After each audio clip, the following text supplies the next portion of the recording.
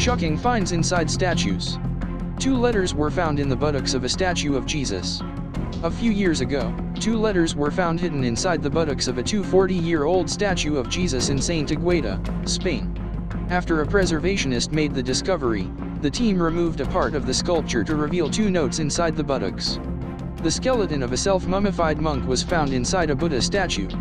In the 1990s, the statue of a Buddha was discovered to contain the real skeleton of a monk.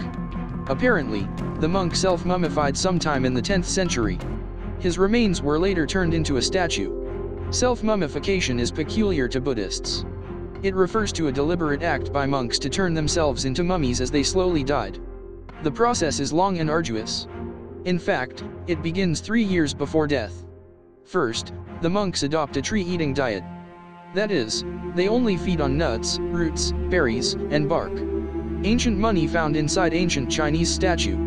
In 2016, Australian art experts discovered an ancient banknote inside the hollowed head of a 645-year-old wooden statue of a Chinese Buddha. The banknote was the size of a standard letter, making it larger and weirder than today's bills. Writings on the paper indicated that it was issued in 1371.